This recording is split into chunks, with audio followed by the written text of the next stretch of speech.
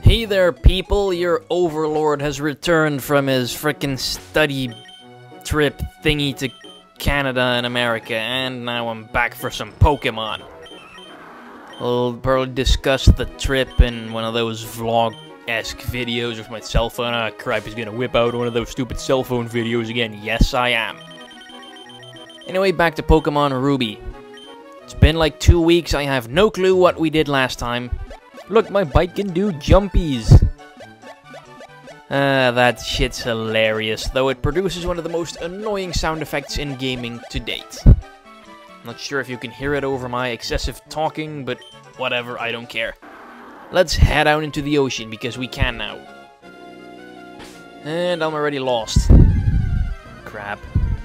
And I'm gonna run into my fair share of frickin' Tentacools and Wingulls here, because they seem to be the only Pokemon that ever show up in this area.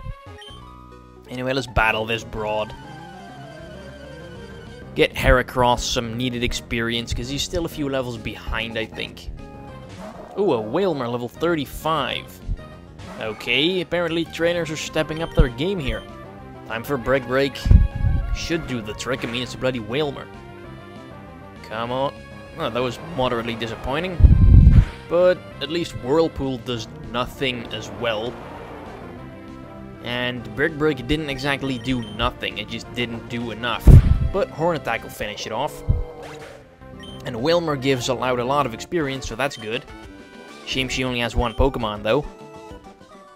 Well, we'll probably run into plenty of Wailmers out here anyway. And the entire freaking ocean looks the same. It's like, who thought that was a good idea? Because it really wasn't. So let's see. Oh, here we go. We have some trainers. If I can just get to them without all the wild Pokemon interrupting me, seriously. Why would I be interested in level 6 Tentacool? I'm not. Leave me alone. Okay, your big sister's not even looking at me, so why is she in with the battle? But apparently she is. And they have a Chinchou and a Carvanha. My Pokemon are a bit under-leveled for this area, apparently. But they do make up for that by being fully evolved. And I'm pretty sure those two should be evolved as well by now, but at least by those levels. But it doesn't really matter anyway, Carvanha's so weak that any attack will kill it. And Chinchou's not exactly the strongest thing out there either. So whack it in the... Oh, come on, Heracross, now you're just being disappointing. Don't really give a crap about Magneton being confused. If Heracross can just pull off a Horn Attack and, I don't know, do a hidden... Oh, Heracross faster, okay, doesn't matter. Down goes Chinchou, level 31. Do I get new moves? No, I don't. Alright, let's get out of here. She'll chew you out. Maybe she'll pop your inner tube and like, get you to drown out here. And I can't pass through these rocks. Like, you'd think the gap's big enough for me to fit in between, but no. Invisible walls everywhere. If you're growing bored of swimming, then why are you out in the middle of the ocean? 3 Pokemon. Probably all of them are going to be Marils. Just wait and see. Alright, here, I'll break your face with my weird beetle hand. Oh, maybe he'll knock himself... Okay, he's not gonna knock himself out with recoil, because that did nothing. At least Fury Attack is also strong enough to take it out. Though probably if Heracross ever learns a new move, Fury Attack is totally the first one to go. Because it's useless. Alright, Hariyama, why did I bring you out against, what was it again, a Wingull? He has Rock Tomb. Quake Attack does nothing. Rock Tomb actually surprisingly accurate for an 80% move. Because I tend to not have much luck with those. But Rock Tomb seems to be an aversion. And let's see, a Wailmer bring out Cacturne. Because Cacturne's a grass type. And Cacturne might be my crutch Pokemon in the next gym battle, so I really need to get Cacturne up to speed a little. Also, I need to get it a better move, because Bullet Seed is just not cutting it anymore. Sadly, there's no good grass move in Generation 3. Apart from Leaf Blade, which basically only Grovyle and Sceptile can learn in this game. And even still, Cacturne cannot learn Leaf Blade in the later generations either.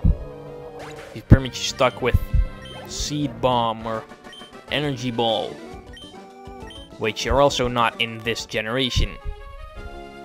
So yeah, looks like I'll be forced to stick with Bullet Seed for the time being. At least until Cacturne learns Needle Arm or something. And what do we have here? A mysterious house in the middle of the ocean. Okay. You die for treasure. And yet he's asking me if I have treasure for him. Apparently because he's too lazy to do his own job. I'm not gonna search for treasure for you. You do that. It's not my job. I'm a kid. I travel the world with my animal friends. I don't need to worry about diving for treasure. Alright, this at least looks promising. Okay, go up here. Yep. This is Mossdeep Island, location at the 7th gym. However, I'm probably gonna hold off on challenging it for a while because the Pokemon in there tend to be kinda high leveled. As in, close to level 40. Really didn't catch what that old man was saying. Doesn't matter, found a netball. Which is really good for catching bug types and water types. Because, you know, you use nets for catching butterflies and stuff. And for catching fish. And fish equals water and butterflies equals bug, apparently. Even though there's plenty of bug types that are not butterflies and plenty of water types that are not fish. Like Meryl. No, I prefer like a boat. Preferably a cruise ship. A really big one. Okay, I'll take a free Super Rod, I guess. That's always useful. Even though my team's pretty much filled up and I have absolutely no intention of using any Pokemon that I catch with said rod, but hey, it's a freebie. And I'm Dutch. Dutch people love freebies. Alright, put it up there, because I'm not going to use the good rod anymore. I mean, I have a Super Rod, and Super is automatically better than good.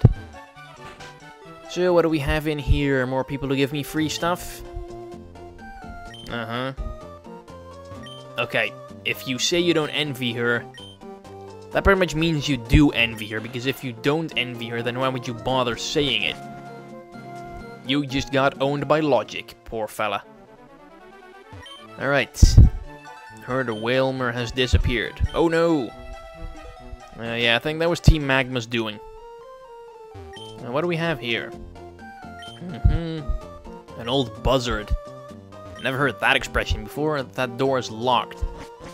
I have no clue why that door is locked. I'm pretty sure you never get anything that unlocks it either.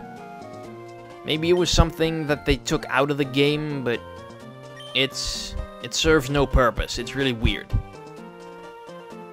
Anyways, that kid in that house can tell you where a secret base is if you completely forgot. My bag is full. Why is my bag always full? Let's see, orange mail. Why the hell do I have mail? Give it to Swellow. And put a nice message in it. Oh yes, this is gonna be fun. Mail is... Where's is? Come on, is. There we go. No, that one on the left. Is sucky in here? Or shit? Pretty sure shit isn't. Suction cups? That doesn't really work out well. Awful? Or dumb? No dumb. Okay, that's lame. Lame. Is lame in there? Probably not. Let's see. Another word for awful or lame. Maybe you'll find it in here in the categories, feelings. Bad? Yeah, let's go with bad. And let's see, do I... Bad something? No. Okay, we'll continue over here for sentence number 2. One that you should all take to heart. Like... Okay, what am I gonna... If... What could I spell here? You... Please let the last word be in there. Agree. Sweet. Mail is bad. Like if you agree. I bet this will be my most liked video in a long damn time. Alright. Called a King's Rock. Sure, I'll take it. Even though that item is virtually useless in this game. Because it can only be used to fulfill one of its functions. Hey look, it's a cute zigzag goon in the mail. Alright, mail be gone. Send it to my PC, whatever. So yeah, about the King's Rock. The King's Rock has two functions. If you give it to a Pokemon, and it basically gives the Pokemon the extra chance to cause the opponent to flinch whenever it attacks it, with certain kinds of moves. King's Rock is also used to evolve Poliwhirl and Slowpoke if you give it to them and trade them while they're holding it. But because Poliwhirl and Slowpoke are not available in this game, it basically serves no purpose. Anyway, Steven apparently lives here and gives you the HM for Dive, which is basically a water-type version of Fly, or Dig. Two-turn move that can be used to avoid something. And I'm gonna teach it to Marshtomp because, hell, anything beats Growl. And yeah, Marshtomp's kind of my semi-HM slave-ish thingy. Oh yeah, the one that Captain Stern found in his submarine that is now taken by Team Magma. And I had nothing to do with it. Okay, what do we have in here? Black belt guy. Uh-huh. Okay, that's good to know that my Heracross likes red Pokeblocks. Whoop-de-frickin-do. Totally came in here just to get that piece of information. Oh, they have a space center here?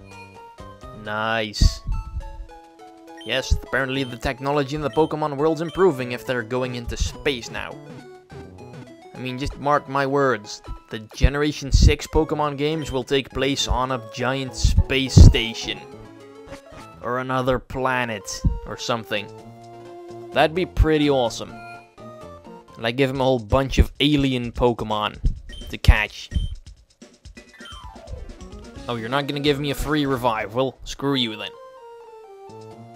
Okay, nothing else to do here. Time to go for the gym. And this gym's kind of confusing. It's got like these sliding arrow thingies that send you all over the place. And usually in front of a trainer that you must then battle. And this gym is a psychic type gym. And let's see, Heracross is weak to psychic, so that's bad. But it's a Curlia. Curlia's weak as all hell. Still not weak enough for Heracross to kill it in one hit, though.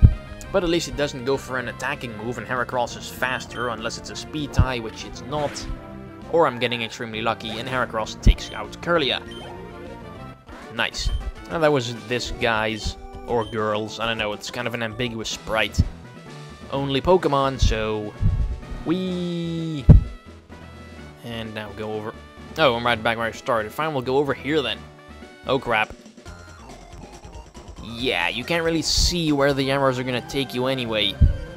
So you're just gonna have to hop on and hope you're not gonna end up in front of a trainer. Okay, I'm guessing this is the female psychic. With the level 36 Kadabra. You know you can evolve a Kadabra as soon as it gets to level 16, right? Why have you not done so? It's not hard to evolve a Kadabra. All it takes is a friend, basically. Okay, this could take a while if it's not gonna do anything but recover. Oh no, I think I killed it. Yep, I did. Nice one, Heracross. Up next, another Curlia. Such variety. It's not like there's not enough psychic types to choose from in this region, it's full of them. You have the Abra line, you have the Ralts line, you have frickin' Girafarig, you have the Natu line, you have Wobbuffet. You have Solrock, you have Lunatone. Do we have any more? You have Baltoy, Claydol, Chimecho. So many psychic types to choose from. And yet all they use are Kadabra and Curlia. So weird. Alright, what do you have? Okay, a Xatu. That's really bad because it's also a flying type. And it's also not using offensive moves for some reason. So I'm guessing the Wish could come in handy because there's no way Heracross is going to knock that out in one hit, and it's still not going for a flying or a psychic move. How peculiar. Okay, I'm not really going to get anywhere with Heracross in this battle, I'm thinking. Crap. I was hoping like maybe go for a flying move and maybe I'd live and counter it for massive damage, but no. Let's try Fury Attack. Maybe if it can get 5 attacks in a row, I'll actually get somewhere. And hopefully not get killed by the bloody Nightshade. Come on, that's 2, 3, 4, nice, 5. Excellent. That did about as much as 2 horn attacks. Come on, critical, critical. That would be so awesome. Crap. And now Heracross bites the... Wait, what? Okay, not complaining. It's not going for Wish either. Alright, pulled another victory out of my ass, somehow. Excellent. Psychic Samantha, you suck. Your future sight missed. You can't tell the future. You're a crappy psychic. And where does this take me? Ooh, another switch. Let's see, that changes that arrow. And do I want to battle that guy? Who do I have up front? Let's bring out Hariyama. Yes, I know, Hariyama in a psychic gym. What the hell am I doing? I have that much faith in Hariyama. I mean, remember how well he fought against that Altaria in the previous gym? And this is a freaking Ralts. There's no way a Ralts is gonna get rid of Hariyama. So secret power, kill it in one hit. Okay, Hariyama, seriously, that is disappointing. I know it's a freaking secret power, it's not the strongest move out there, but still. And at least it goes down now. Probably not even worth the experience. Yeah, not that much. Okay, Kadabra. Let's see how that goes.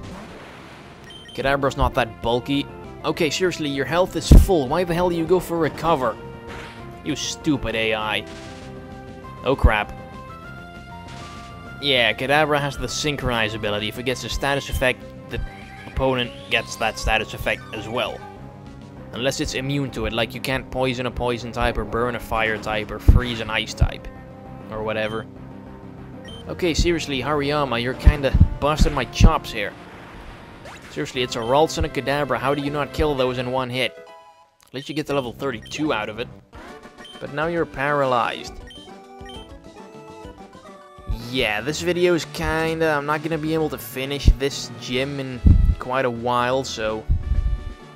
Well, it's gonna take, I don't know, a couple of more minutes. So let's just go back to the Pokemon Center, heal up.